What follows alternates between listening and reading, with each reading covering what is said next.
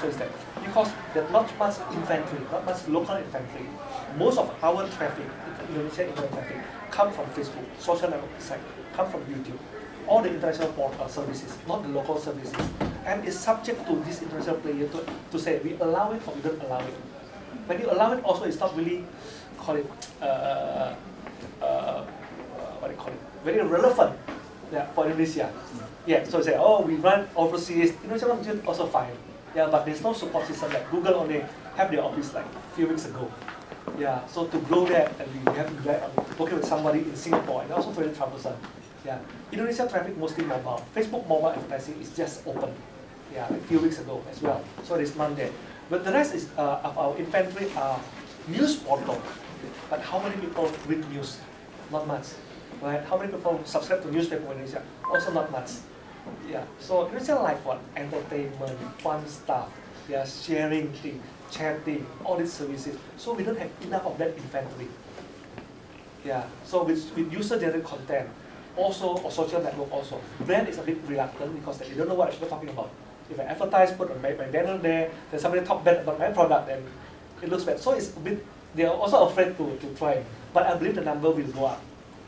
Yeah, but when it go up, somebody will be there. It's got, is it related to that? Yeah, just let me add something. I mean, I'm an investor in a company. I mentioned Andy. It's called Effective Measure, and basically what they're doing in Southeast Asia and Indonesia in particular is they're trying to help that problem, because a lot of the big multinational advertisers are headquartered in Singapore, and they're being told by their headquarters, whether it's in the US or in the UK, that they want to see more and more of their money get spent in digital. But then they go, well, we don't believe the publishers.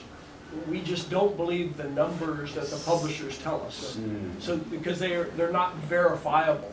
And so what this company that I'm involved with is, what they're doing is they're getting now most of the top publishers in all the major Southeast Asian and Middle Eastern and African, the emerging markets, to go in and tag their sites. So then they start getting a verified third-party measuring, and that seems to be helping a lot, getting the big brand advertisers, the Coca-Colas, the city, and the local, telcos and banks and things, to go, okay, this may be worthwhile. So we're hoping, I think this is going to be pretty exciting over the next, year or two, that it could actually change quite a bit, and it could bring a lot more money into the digital side in all the countries in Southeast Asia, in particular in Indonesia.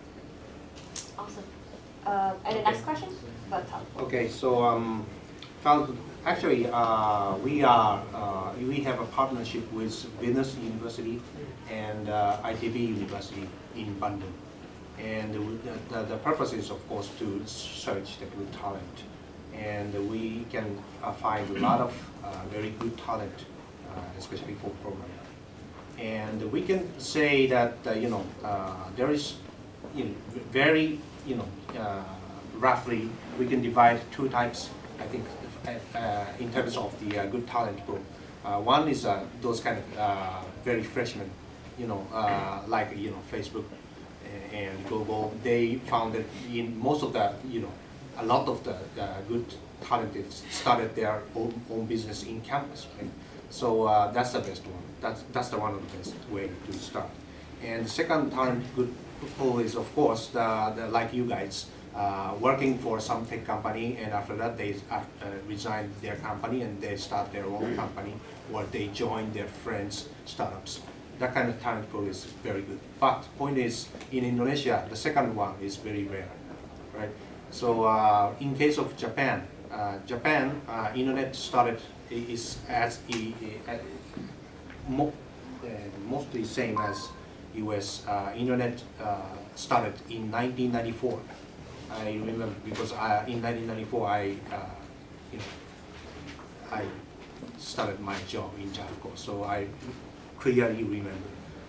In 1994, Yahoo Japan started, and Netscape started, and everything started. It means internet has started, and so many startups happened and grow very rapidly, but so many cracks. And it took about 10 years to be big enough, like Yahoo Japan or Gree or DNA, those kind of giant IT giant grow enough. It took 10 years. So I don't think Indonesian startups take 10 years. Maybe it's shorter because world is changing. So at that time we didn't have the internet, but Indonesia, we already have internet. We already have a 3G mobile. So I don't think it takes 10 years. But I don't think it's gonna be like 1 year, 2 year. Maybe I don't know, 3 years to 7 years. I don't know. But either way, to produce the talent, the company has to grow up. Some of the company, and IPO is of course it's very important. Private company is basically don't have motivation to acquire the companies, right? So it means acquisition exit is very, very rare in that country. That's one of the biggest issue in South Asian country, including Japan.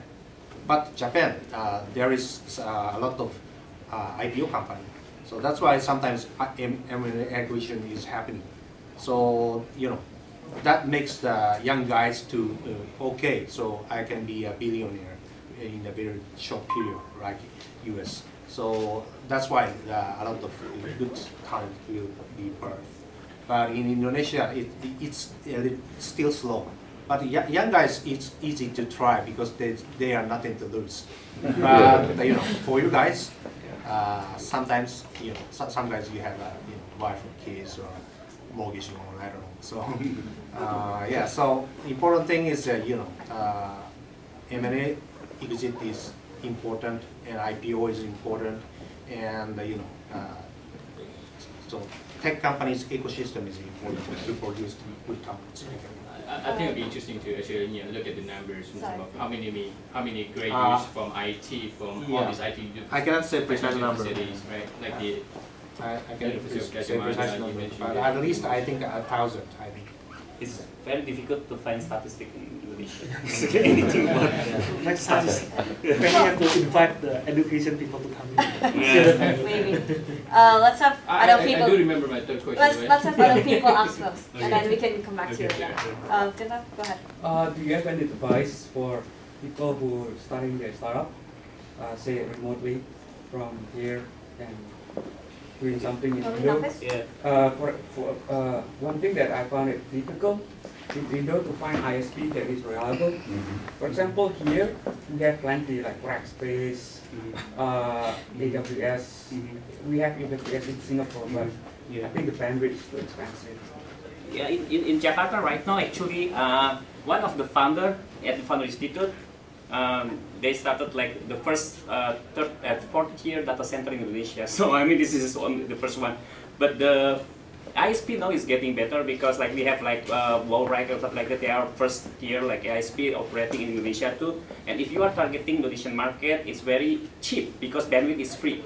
So whether you wanna upload video, download video, anything, there is no bandwidth at all. I mean, it's like there is no bandwidth charge or something like that. It's not like in the US. SXL. Only if you target local market. But once you have international users or something like that, they will start charging you the bandwidth. But only users, local users, that's not a problem. So I don't think infrastructure for ISP stuff is a big problem again right now. And also like Amazon Web Services also entering the Indonesian market as well, but they are a little bit expensive. But if you just target local market, I don't think ISP is going to be a problem right now. Yeah. I found that the barrier of entry is quite high because for entering in the market with say the scalability issue that you brought up. If right now in the US you can just spin off instances as many as you want. Like for example Instagram, the users shot up to like 5 million a day. We do have cloud computing already. We cloud server already. Telkom just launched, and there are a couple other companies also launched cloud services already. And virtual server, like virtual private server, is already there as well. So but are they not stable? Some of them like, I don't know whether you heard WoWrag or like Master Web on the other side of the world. So maybe you can take a look, but they have pretty good infrastructure and they have a pretty good service. If I can add on, I think that everybody have to work on their own part. Yeah, we cannot say that, so there should be problem everywhere. And US, like 10 years ago, there was a problem. You say now I want to do something on mobile here. There's a problem, the internet can be very slow here as well if you use your mobile phone. So everywhere you have different problems. So, but instead of saying, look at the problem, then we have to say, so what? Yeah, so what? We're gonna solve this issue. Someone else, I believe that if you make enough service and you need good bandwidth, someone will work it out. Yeah, let's say there's an issue with bureaucracy. Someone will work it out because it's also open opportunity for the other party. Yeah, but if nobody start, then nothing will happen. Yeah, so for engineer, start making good program. For business people, start coming with good ideas. Yeah, then the ISP will start making product to satisfy that idea. But it's a matter of who will start first. I think we are all pioneers here. Let's start. Yeah, if not us, who else, right? No questions? Yeah, go ahead. So, of course, we do things for fun, but at the end of the day, even though money is not everything, is the only thing. I mean, it's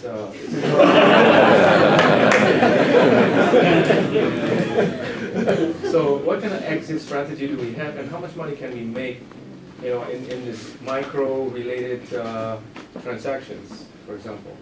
Even though it's a lot, the micro-transaction, it's the thing we're selling is about 10 cents a piece. We're talking about like a penny per transaction. So we're talking about a certain kind of revenue model. And what kind of exit plan can we have? Exit plan means either being bought out, or if there's a plan to either IPO somewhere, including US. Yeah, of course it depends what is it the founders looking for. So many startups founders in Silicon Valley, their purpose is clearly M&A acquisition, right? So I think it's okay, but right now, as I told you, it's very, very difficult and rare. So I don't recommend M&A acquisition exit. It's very small chance so far. So I prefer very serious entrepreneur type. It means keep going and their own business and to change the world different, or to innovate something or to change people's life better. So those kind of types. So that we can so it means we are expected as an investor. We need the holding power to help them. Not for the 1 year exit or 3 year exit, maybe 5 to 7 years. That's why our fund it's set. Our fund term is set at very long compared with the Japanese fund, because I see that it takes a lot of time. But it's okay because I don't know. I cannot say who, but someone is going to take this market. So yeah.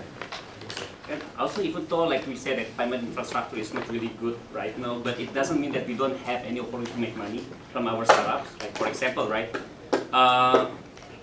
like in Indonesia, I don't know, like here, like when I was in school, right here, whenever you like looking for a job, you go to your school website, you post, find a job posting right there, you submit your resume or something like that, right? So every school or university, college here, they have their own online job posting, right? In Indonesia, only one school have online job posting so far.